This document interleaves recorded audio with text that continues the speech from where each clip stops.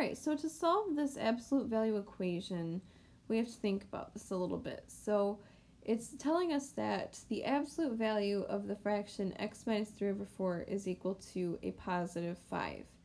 Now, because of the absolute value signs that make anything positive, we don't know if it was originally negative or positive. So we have to account for both instances. So let's break this up into those two possibilities. We'll have x minus 3 over 4 is equal to positive 5, or x minus 3 over 4 is equal to negative 5, because we're not sure which one. So now we can solve this for x. Let's pay attention to the equation on the left first. We can multiply both sides by 4 so that we get x minus 3 is equal to 20.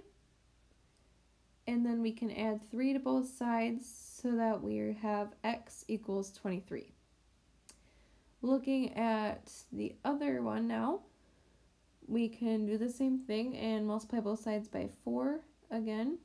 And that'll give us x minus 3 equals negative 20. And then we can add the 3 to both sides. And we have x is equal to negative 17.